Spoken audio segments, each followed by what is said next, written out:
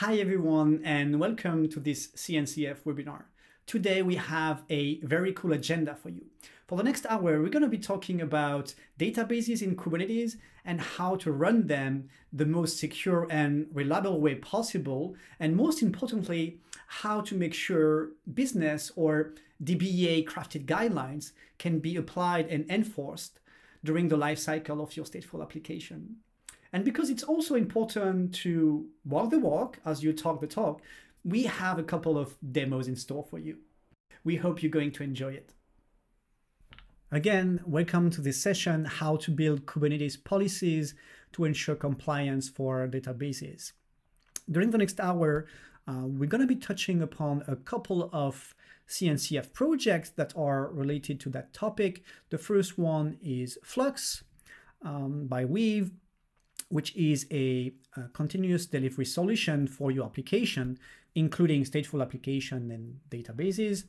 And the second tool we're going to be talking about is Kyverno, which is also a CNCF project and is a policy engine specifically designed for Kubernetes.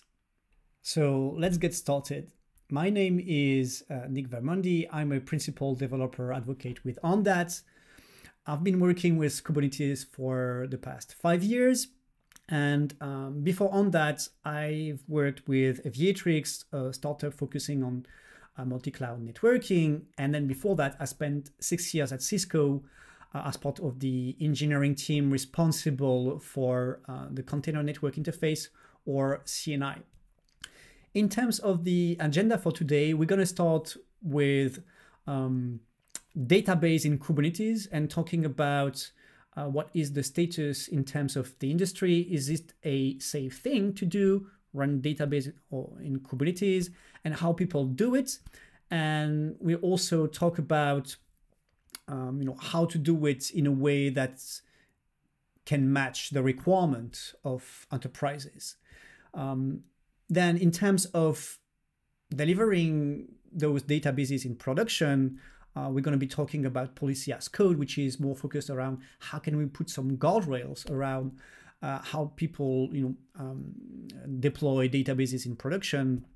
And to that same goal, we're going to be taking a look at GitOps principles and how to build GitOps pipelines for stateful application by also incorporating some notion of policies and compliance. And then, of course, we'll conclude by a demo, which will be making use of all the principles we will have mentioned during this talk. But first, let's address the elephant in the room. Is it a good idea to run a database in Kubernetes? Or more generally speaking, is it a good idea to run stateful application within Kubernetes? So in 2016, Kubernetes introduced the notion of pet sets, a first try at handling stateful application as a first-class citizen. And prior to that, any application running in Kubernetes was strictly supposed to adhere to the 12-factor apps, basically stateless application. So that's the war between pets and cattle. Over time, pet set became stateful sets, and a comprehensive set of features have been added to safely run stateful applications. This includes solutions around storage, networking, identity, and application lifecycle management. So for example, you can then attach distinct persistent volumes to individual pods composing your stateful set. In terms of the network, network identity is guaranteed and is stable, meaning that in case of pod failure, the same pod can be restarted on the same node or another node while keeping the same ordinal number as well as the same host name. Then when it comes to upgrading your stateful application, stateful sets support both running updates and partition running updates to features that are critical when it comes to managing your stateful application. So all these various options can be tailored and fine-tuned to suit your need. But the real question is Is this sufficient to manage databases in Kubernetes? And we'll get to answer this a bit later. But first, let's take a look at what are the most popular container images when it comes to running stateful application in containers.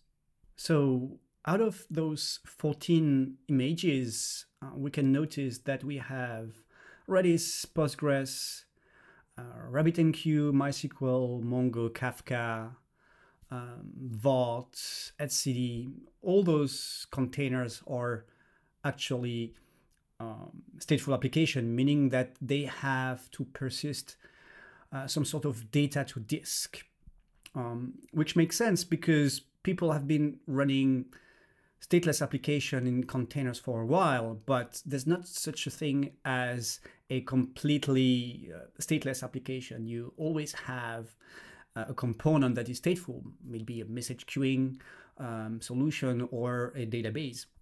So this graph shows that people now want to collocate their stateless application together with their stateful component. There may be different reasons for this, operations, but also maybe latency. Now, if we take a look at the top container images running as Kubernetes stateful sets, the result is actually very close, which shows that those containers, stateful containers that are popular, should be run as stateful sets, not as classic deployments for the reason we mentioned before. Stateful sets have specific requirements when it comes to network identity, stability, host name, and also the order of operation. When you deploy stateful application, you want to deploy the pods in a particular order. And if you need to scale down or if you need to upgrade the image of the application, then you need to take the reverse order. And this is really key because it's not only about deploying pods, it's making sure that the application that is running on top of those containers are actually in a healthy state, which means for example, for Mongo, it means that the cluster is formed. So if we remove a node or add a node, then the states of the cluster also needs to be updated, right? This is not automatic. And we're going to see how we can potentially alleviate this portion. But essentially, yeah, those stateful application needs to be run as stateful set to begin with. But it's only one part of the picture. Once you have your stateful set defined with your application template, you now need to install the application on top. And what is particular to Kubernetes is that you have now a higher level of controller, which is the stateful set controller, that controls how the containers and pods are provisioned and deleted, etc., and updated. You also need a mechanism to be able to install the application on top, because most of the time the application on top need to form some sort of cluster and organize itself as a whole, which means you need to encapsulate some sort of knowledge into code. And there's a specific pattern that actually exactly does this in Kubernetes. It's called the operator pattern. At a high level, a Kubernetes operator is just another type of Kubernetes controller, but that monitors custom resource as opposed to a native Kubernetes resource. A custom resource is just an extension of the Kubernetes API that allows you to represent any objects within or outside of the Kubernetes cluster as a first-class citizen within Kubernetes. So the custom controller effectively watches custom resources and any action that is performed in terms of CRUD operations, so create, read, update, delete. Any action that is performed on the custom resource is translated into an automated action from the custom controller. And that can be anything. So for example, if we take maybe, let's say a custom resource represent a AWS cloud instance, then as you add new custom resource, the custom controller will create new instances in AWS. That's one. As you delete the custom resource, then the custom controller will delete the instance within AWS. And you, as a developer, need to embed the knowledge required to do all this action within the controller. So how to delete a AWS instance, how to create an AWS instance, etc. So if we apply this principle to a database, then we can have a lot of benefits, right? So it can automatically perform operations for statefully critical components such as database scale, backup, upgrade. All of that can be managed by an operator and potentially simplifying the deployment, scale out and scaling of cloud native application. And finally, because there is a reconciliation loop that is performed by the operator, it also sort of enforces natively compliance by design. So for example, let's say when you deploy the database with the operator, you set up an admin user with specific permissions. So the database get deployed with that setting. And let's say you want to change that permission manually, using your database command. So what's going to happen is that because the operator is constantly monitoring the database and the different components, it will revert back the permission as defined in the custom resource setting. And this is because the reconciliation loop trusts the declarative intent, not the imperative command that you have applied to the environment. But the operators also come with their own set of challenges. So first of all, there are no standard to express custom resources settings for a database. For example, how you want to call the storage, the PVC, in terms of the path to that particular settings, is not defined in Kubernetes. So every operator, creator, or provider can choose its own schema to express its own settings. There are no standard across all databases, for example. And typically, once you start using operators to deploy and manage the lifecycle of application and software solutions, you tend to get a sprawl of those custom resources, which can lead to increased difficulty when you are troubleshooting what's happening in the cluster. Then we also have potentially challenges with the supply chain quality control, as you are probably going to use existing operators rather than create your own. You need to be able to trust the people and the software engineers that are building those operators. And finally, as there are not really any standard for those custom resources, how can you validate that the settings you enter and you configure for those schema are valid into your environment, right? And this is what we're going to try to think about in the next section. And finally, documentation. It's quite difficult to match exactly your use case in terms of finding the documentation. So you will find a lot of operators, they have GitHub repositories, of course, with some example of use cases, but there's no real any boilerplate for your particular use case. So you will have to find different pieces here and there, put them together, and just try it out. If it works, if it really fits your use case, etc. There's not like comprehensive documentation you can just find typically. However, because these custom resources are fundamentally Kubernetes resources. You can explore their schema, their field, simply by using kubectl explain and just specify the custom resource you want to explore. So far, we've been talking about the operators, architecture, but now let's focus on how to use these operators and apply some policies in terms of the values you express in the settings.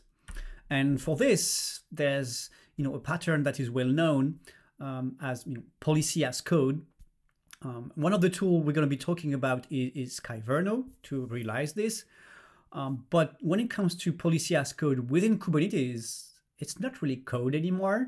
A Kubernetes policy engine should just support YAML, right? Because YAML is what we do in Kubernetes. So let's take a look at how we can use policy as YAML with Kyverno and apply this to custom resources. So there are a couple of principles to be applied when you're using policy as code or as YAML. So first, we want to decouple the validation or the enforcement of the policies from the directive decisions themselves. So for example, we want to be able to store our policy independently from the process, from the validation process. So typically you want to use Git or any version control system to store your policies so that you can track history, you can share with your teams, etc. So of course it needs to be in a declarative format because Kubernetes already has YAML. There are solutions that are introducing a new language to represent the policy, but if you are already running Kubernetes, this is not necessarily something you want to start with, right? We have YAML, so let's stick with YAML. And if the solution that you are contemplating doesn't satisfy your requirements because they are too complex, then maybe you can try a solution that involves a new language, like Rego, for example, right? So in that sense, it doesn't have to be Kubernetes. The policy as code solution doesn't have to be Kubernetes to work, but you should start using your native tools. In the case of Kubernetes, well, let's just use YAML, right? So we also want to control and validate the source before committing to the cluster. If we just rely on an admission controller to validate or mutate the input, then I would say it's already too late.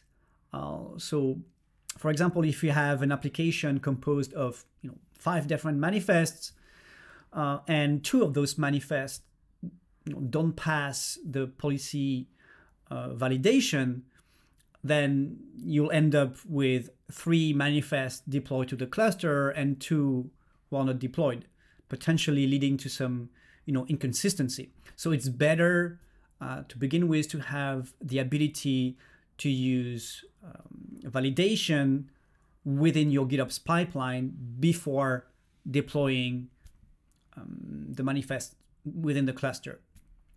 So optionally, it's always good to have the ability to eventually mutate the input. So if you have a non-conformant input, rather than unvalidating and sending an error message, what you can do is transform the input to make it fit within your policy boundary. And so there are multiple solutions on the market that can help you with building this policy as code or policy as YAML. So OPA Gatekeeper, Kyverno, Daytree are all valid examples. But for this session, we're going to focus on Kyverno specifically. So if you look at the traditional process to handle any API request from a Kubernetes point of view, you can insert webhooks at 2 different sections within that workflow. So mutating admission and validating admission are 2 valid webhooks where you can insert specific logic, external logic from any sort of software you want to integrate with Kubernetes. In the case of Kyverno, the validation admission webhook is used to validate or invalidate specific statements, and in our case, compare values against policies. And if the values are within the policies, then Kyverno will validate the request and send it back to Kubernetes. In case the validation comes with a negative answer, then Kyverno will return just an answer saying, no, this is not, this is forbidden. We are not gonna move forward with that request. And the mutating admission webhook will again do its own thing regarding the value of the different fields. If the value is not within what the policy has determined, then it's going to be changed into the value that you want to apply. And actually, we are going to demonstrate the mutating and validating capabilities of Kyverno later on during our demo. But basically, Kyverno has a wide range of capabilities. We'll be talking about validation, mutation. So a quick detail about mutation: you can use either a strategic merge patch or JSON patch, depending on the granularity you need to go into when modifying, a particular field or set of fields. Kyverno is also able to generate new resources when a new resource is created or when the source is updated. It also has a notion of preconditions, which means that it can gather data from the admission request payload, so the admission review actually, and reuse part of that data, save them into variable that you can further use when building Kyverno policies. And in addition, Kyverno supports image verification through the verify images rule, which uses cosign to verify container image signature, attestations, and more stored into an ACI registry. And finally, Kyverno has created James Path, which is coming from the name of the person who has developed this language. And it's actually a language that Kyverno supports to perform more complex selection of fields and value and manipulation of all these fields, combined with filters. So let's take a look at how we can integrate Kyverno with your traditional continuous integration pipeline. So a GitOps pipeline allows you to use Git as the single source of truth for both your application code and your Kubernetes manifests. They can actually sit within the same repository. It doesn't really matter as long as everything is hosted into a version control system. So as usual, the first thing you do in, even in more traditional pipeline, you build a container from your application code. Then you specify the container name, tag, and other details into your Kubernetes manifests. And you can use a tool like Customize to do that. Its job will be, depending on your target environment, will field the right fields with the container information and environmental, specific values as well.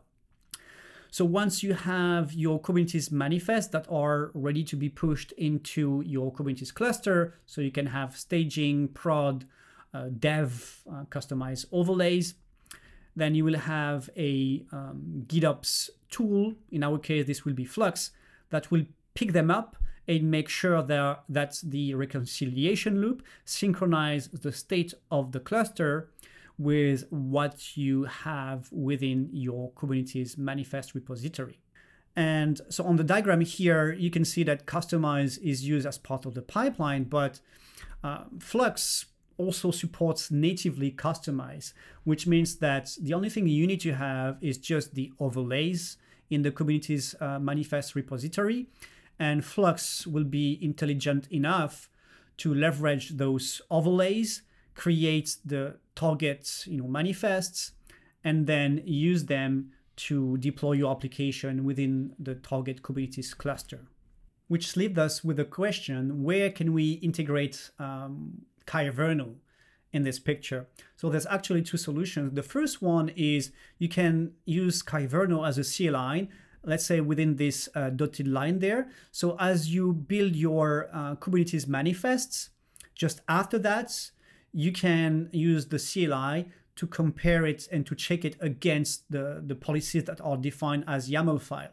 So Kyverno CLI will use, on the one side, the Kubernetes manifest YAML file and compare them against the policy that are written in those YAML files, the Kyverno YAML policies that are also sitting in the repository, right?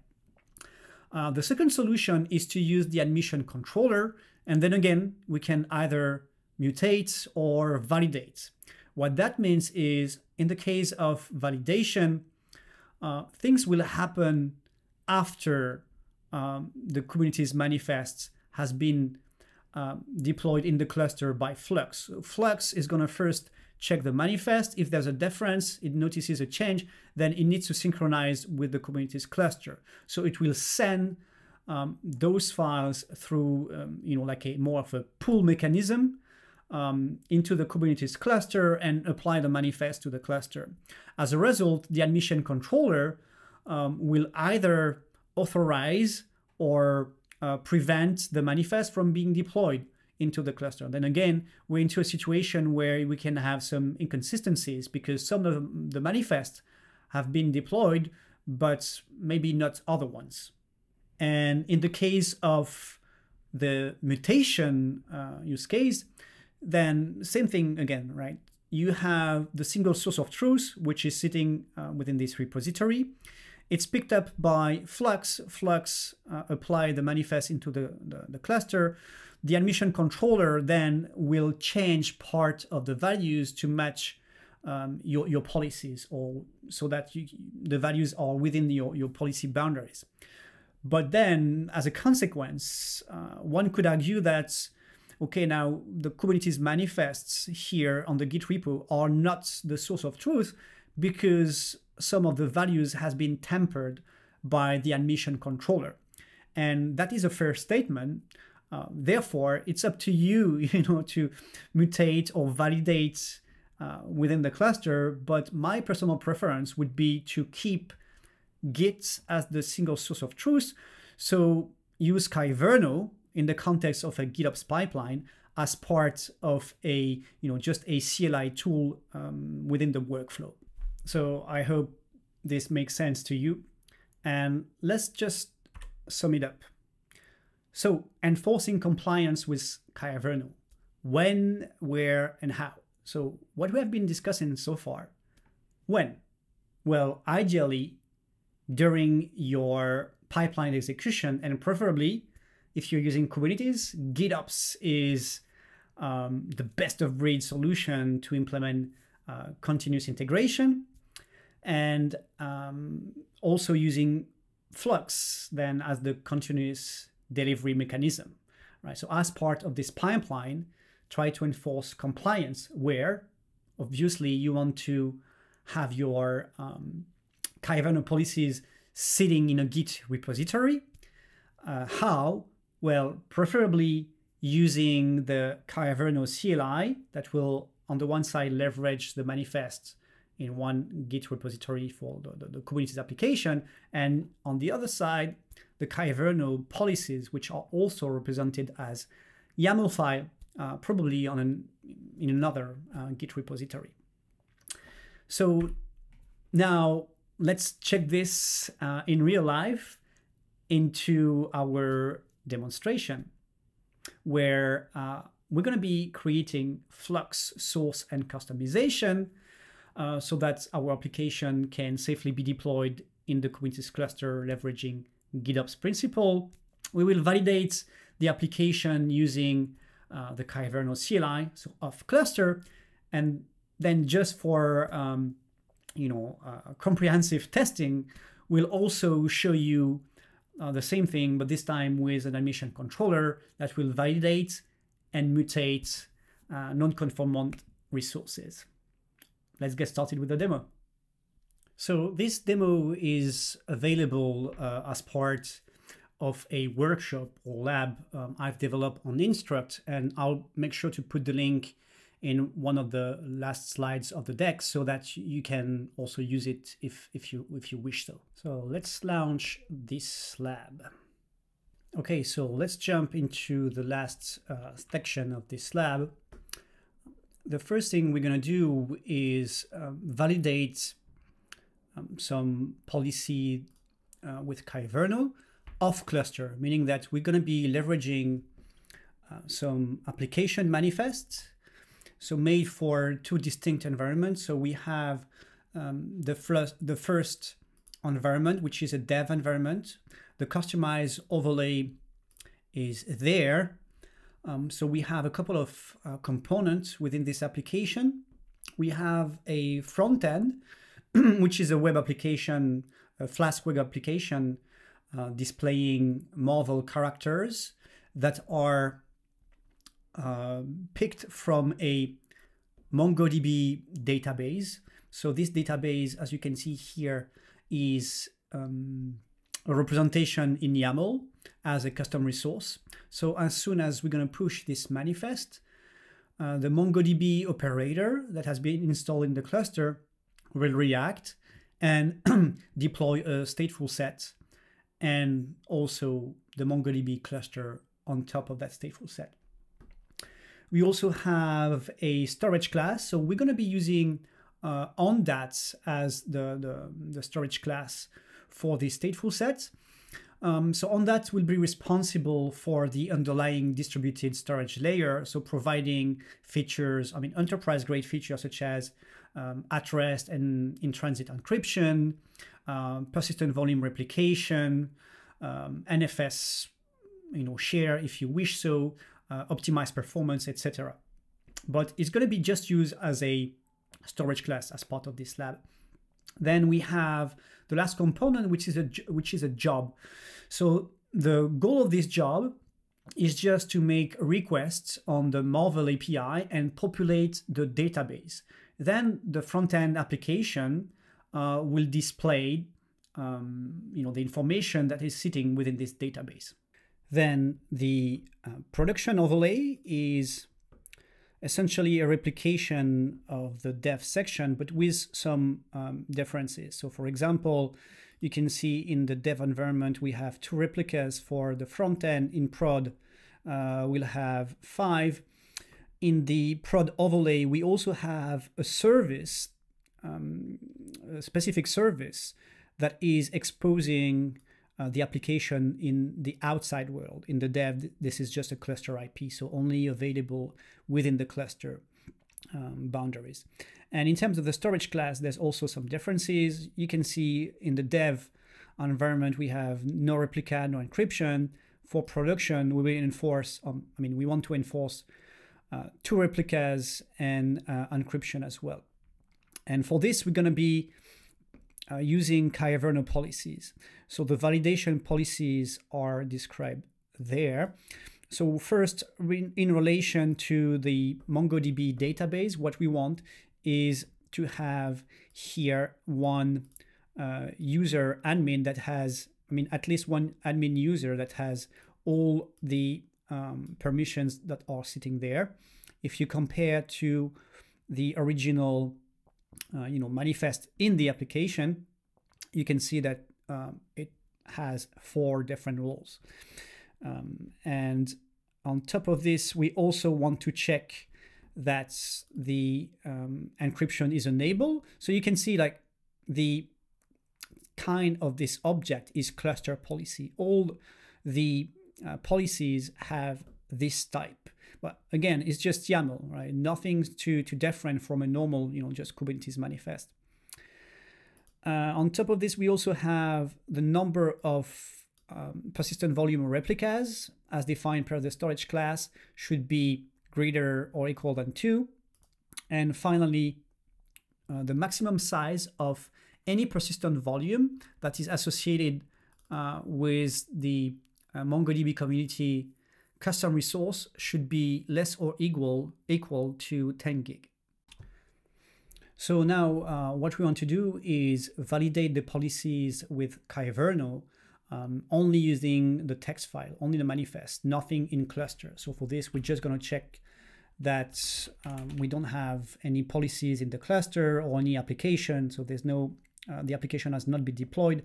We have Kyverno that is installed, but we shouldn't have, so cluster policy, this is the object, or cpol. We don't have any policies implemented in the cluster yet. So before checking the policy, let's introduce some non-compliant information. For this, we're going to go back into the editor. We're going to be using the production overlay to simulate this non-conforming or non-conformant information. We are going to delete the cluster admin permission there. We're going to also change the data volume size to 50 gig, which is more than what is allowed. And then also in the storage class, we're going to change the encryption to false to disable the encryption. Okay, here we go. We saved the changes, and now we can just use customize to generate the manifests for the production environment and then pipe them into the Kyverno CLI, which will be using this directory as the source for the policy validation, which is exactly what I've shown you before. Okay, let's run this. And hopefully we should have 3 errors, right? So this is the errors I've just introduced. So we have one which is require Mongo permission. So we have one permission missing, if you remember. Then the encryption that is not enabled in the storage class, and also the PVC volume size that is greater than 10 gig. Next, we're going to see what happens if we use the dynamic admission controller for the validation. So basically doing exactly the same thing, but this time applying the manifest into the cluster and using Kyverno in cluster. So we need to deploy the policies in the cluster first. Here we go. And if I check now the policies, there are 4 of them. So it should be, oh, okay, now all of them are ready to go. And I'm not going to use Flux right now to deploy the application. I'm going to use Flux for the last one, for the mutation. Well, it's the same principle. The only difference is that I'm using kubectl apply rather than a GitOps CD methodology. So now again, let's see what happened if I paste the command here. Again, we're going to be using customize to build a manifest and pipe them, this time not in the Kyverno CLI, but directly kubectl apply. So deploying all the manifests in the cluster. So as expected here, we have errors, and this is exactly the same ones as before. So complaining about the volume size, the Mongo permission, and the encryption. But the difference now is if I look for the application, you can see that now, like it's literally when I've applied this manifest, we have part of the application that is running. Of course, we are missing the non-conformant resources, which is the storage class and the stateful sets. So our application is currently broken. And this is not necessarily something you want, right? So this is why I was telling you before, for validation, it's better to use it in a pipeline. And as to the mutation, then again, if you're using GitOps and you mutate values as your application is getting deployed into the cluster? Is it really GitOps? I'm not sure, right? But let's proceed with the next section, which is going to be around mutating these resources. But first, let's delete the application altogether so that we can use Flux to deploy it again. Okay, so let's check that now our application has been deleted. This is good. Now, let's apply the mutate policies there, and let's take a look also at them. So in Kyverno mutate, what are we going to do there? So we're gonna enforce the admin user to have those 4 permissions for the MongoDB custom resource. For the storage class, we're gonna enforce a couple of settings here. So regardless of what the user will input in the storage class manifest, we will change it and force the number of replicas to 2, force encryption, force the usage of XFS at the file system, which is the one recommended for Mongo. And in terms of the volume size, we're going to enforce 5 gig for all the volumes that are going to be attached to the MongoDB stateful set. So not only for data, but also for logs, for any volume that are going to be attached there. Okay, so let's go back to the console. The policies have been, mutation policies have been created. Let's just check now, again, the cluster policies. So you can see these 3 new policies are now living in the cluster.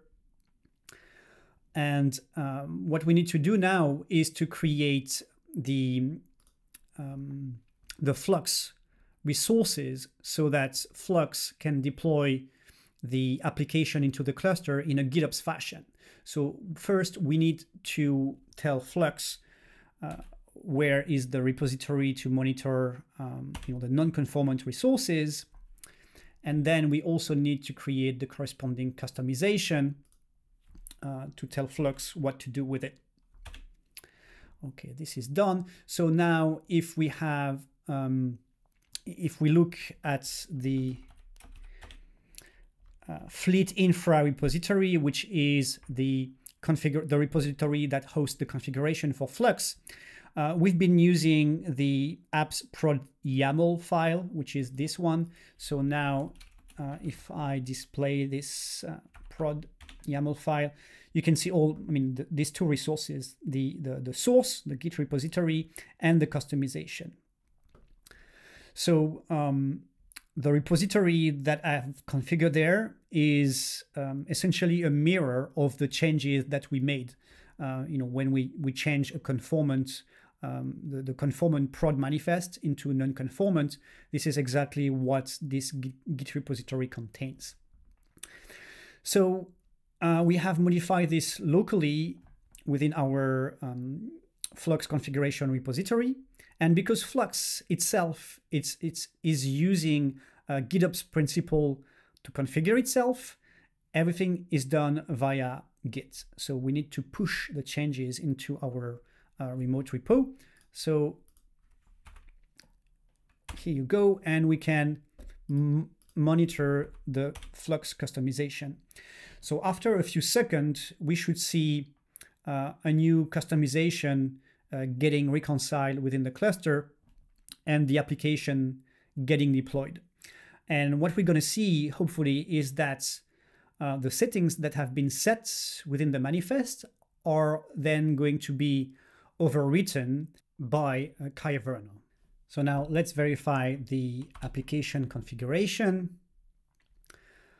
So for this, we can check the volume size for the MongoDB database, and you can see that we moved from 50 gig and 10 and 1 gig respectively for the data volume and the log volume into 5 gig, which is what has been enforced by the policy.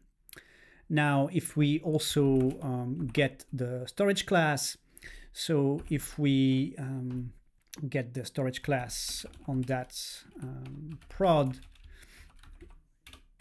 we're going to see that, again, encryption is true, number of replicas is 2, and the file system is now XFS, which is what the policies has enforced. And finally, let's check that our application is running. So we have our job that is now completed. We have those 5 different replicas for the front end, and we should also see a load balancer type service that is there. And if we browse to that IP address on port 8080, we should see our application running.